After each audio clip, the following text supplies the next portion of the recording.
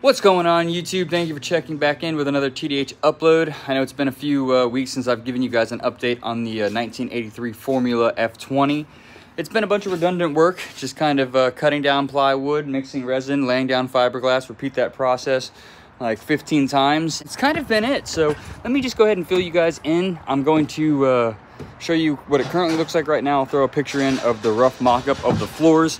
I got the entire starboard side done for the floor. There's one little section that I had to cut out a new piece to refit, so you guys will see that it'll be like a, I don't know, 2 or 3 inch space between the rear board and the front board. But I got the bulkhead back in there. I got those large bulkhead blocks there. That's what basically supports the bulkhead to the bilge wall. I got a new bilge side here and a new bilge side there. Let me just turn the camera around, make it easier. Alrighty, so we got a new bilge side here. Got that rotten wood replaced. That was all up at the end. The boards towards the back are looking really good. They're pretty structurally sound. Same thing over here. I had to cut back a bit further because a lot of this was rotted, and that's all squared away now. All fresh wood in there, fiberglassed in. Then you can see I've got my pedestal. I've still got to nip this one down, but that's the pedestal where the floor will be sitting here. I've already got that fitted up. Fits freaking great. And same thing along this side. I've got the pedestal here. I'm going to add a little bit more in this area. And you can see 1, 2, and 3. Those are where I have my small blocks that hold up the bottom of the board flush with the bottom of the old floor here. So that guy sits in pretty damn well. Let me throw a photo in there for you guys to see, and you can see how it sits.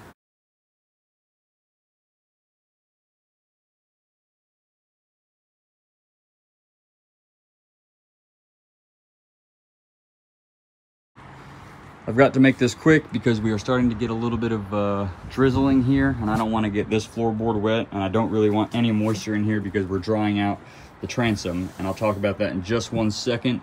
But you guys probably saw the 2-3 inch gap that was here between the rear floorboard, the stern floorboard, and then the cockpit area here. This entire starboard floorboard here, there had that gap right there. Well, I went ahead and cut out a nice piece that fits right in that section and also sits right in here in this area. So it comes out, steps over a little bit to this mark, and then it runs back all the way. So once we go to lay down the floorboards and we mix up our cabosil, and this is all cabosil right in here. This is what I'm using to join and strengthen all of my joints. Once we mix up that cabosil, we place it here on the pedestal so you guys can get an idea what it looks like. There's the floorboard sitting on the pedestal. The cabosil will go on this bottom portion, on this top portion here. We'll set the floorboards down, we'll screw it down, and let the cabosil kick off, and that will basically fusion the joint to, you know, the floorboard to the actual stringer, and that will be solid. And once all of that is said and done, and I lay that last board in there again on a little pedestal, I'll fiberglass that all in as one unit. We'll probably end up doing a layer on the floorboards now. Obviously, I'll pull this one out, do a layer on it, and then when I go to do this section, I'll lay some glass on it. And then when we're all said and done, and the floorboards are in their final position, and we cabosil them, then I will chase them probably with one more layer of glass, all inside the boat. So before I wrap this up and we do a lot more fiberglassing, I'm going to go ahead and show you guys back here on the port side transom. The previous owners, or whoever mounted the swim platform and the trim tabs, vice versa, maybe the trim tabs came after the swim platform, but they did an awful job. An awful job. You can see 1, 2, 3, and 4. These 4 holes were holding the swim platform. You guys can actually see it back there hiding. Let's see. There it is. So they had the swim platform support beam, or support rod, mated against the trim tab.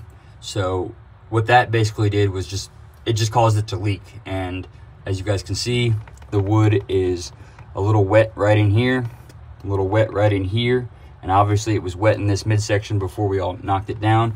This board is hard as a rock. That board is still good. It was just the front board that is starting to go, and I'm sure there's more moisture in this freaking transom. It's 40 years old.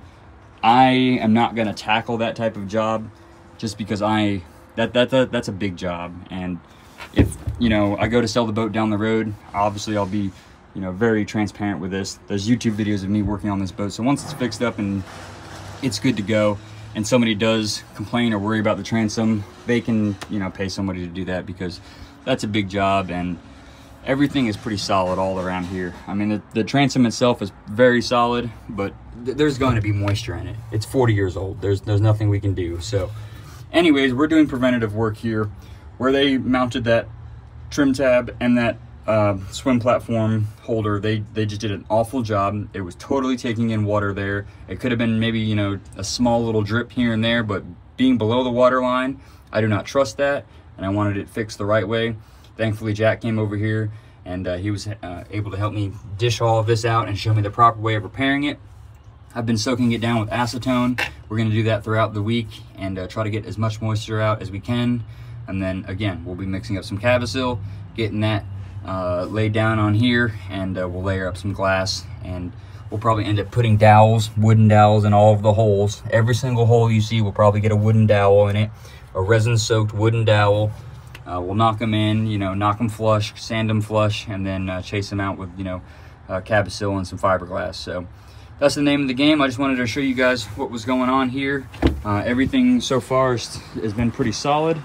It's just kind of taken, you know, a little bit of time, a little more time than I anticipated, mainly due to just work schedule and obviously weather permitting. So that is that, guys. I'm gonna shut up. I know I talk a lot. We're gonna go ahead and move on to glassing those floorboards down, and we'll wrap the video up after that. We got our cloth cut down and fitted to our floorboards. We've got it laid out here. Before we get to going crazy with it, we've got to mix up our 2-part epoxy, and we're gonna wet in our board first. And once the board's all wet in, I'll let it sit for a couple minutes, and then I'll lay the cloth on top of it, and then we'll wet in the cloth on top of the board. That just helps, obviously, the resin soak into the wood a bit more rather than robbing it from the cloth. And then it also helps the cloth adhere to the wood while we're laying our resin coat on the top, and as we're rolling it. This is something that is going to be a bit different for me. I've been doing everything with a paintbrush, just dabbing it, lightly dabbing the resin into the cloth. And I came across a channel called Fish Bump TV. He has some awesome fiberglass videos. They're very educational. He's got the greatest advice, and I've just been diving into all of his stuff, and it's been really helping me build the confidence for this type of work. And then obviously showing me, you know, little odds and ends and little tricks that really save a ton of headache. And one of them being, when you're using a roller, you can wrap your cloth, your cloth roller in some tape, and you go ahead and you run that, and that'll pull off all the little fibers and all the little hairs that you have inside of your cloth. Kind of tough to see, but that's what came off the cloth, and you want to, you know, obviously pull that off before you go dunking that into your resin. So that was a cool little trick from those guys. I'm going to go ahead and list their channel below in the description, because they've been just amazing with helping me, you know, on top of all of my friends' advice and stuff. It's just nice to see somebody who's a 4th generation boat builder, you know, talk about how to do this stuff properly. So what I'm going to do is mix up some 2-part epoxy resin from West Systems. That's just 1-to-1. We'll probably do a 10-pump batch. I'll mix it in the cup. I'll pour it into my paint tray there, and then we'll go ahead and wet in this board. So let me do that, and then I'll throw you guys on a time lapse, and we can get to doing some fiberglass work.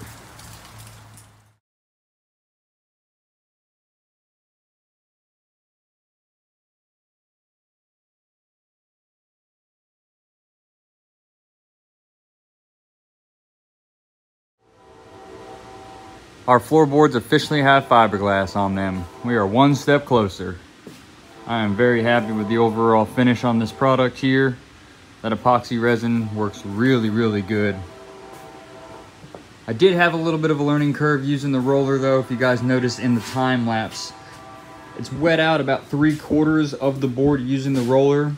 The roller itself really sucked up the resin, so it was really tough to get it out of the roller itself and get it onto the board.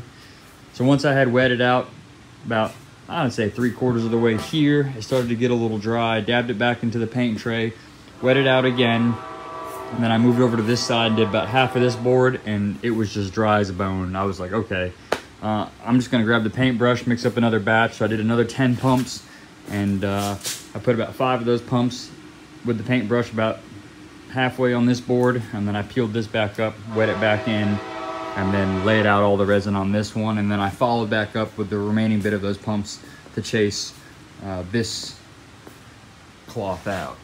So you guys can see there's these weird white patchy areas here. I promise those are not voids. Areas where I had to sand because we had a bunch of footsteps, and you can see like the boot marks and stuff on the boards from us test fitting them and standing on top of them. And I didn't want that contaminating the resin or the glass itself. So I went ahead and sanded that stuff down with some 120. And it was probably a little abrasive, as you guys can see that in there. I promise they're not voids. I've checked them, I've rolled them over, can't tell you how many times with the little roller. And I've even gone back and pressed them down with my finger just to make sure that there's no air pockets caught up in there. So that is about that, guys. The roller was definitely a learning curve. Don't really know how I feel about it. Like I said, it just holds that that epoxy, that resin in there. And for some reason, maybe, if I had gone in with 20 or 30 pumps, a real heavy batch, wet that guy out, and then started rolling it, dunk it back in there. Like I said, with all of that, 20 or 30 batch mix up, I think it may have gotten, pretty wet, but at that point in time, I kind of feel like I'm wasting it. And, I'd rather be a little heavier on the epoxy side and a little dry, so that way it doesn't void and doesn't peel up. But I guess it's just a learning curve. So that's that, guys. Let me go ahead and close out this video.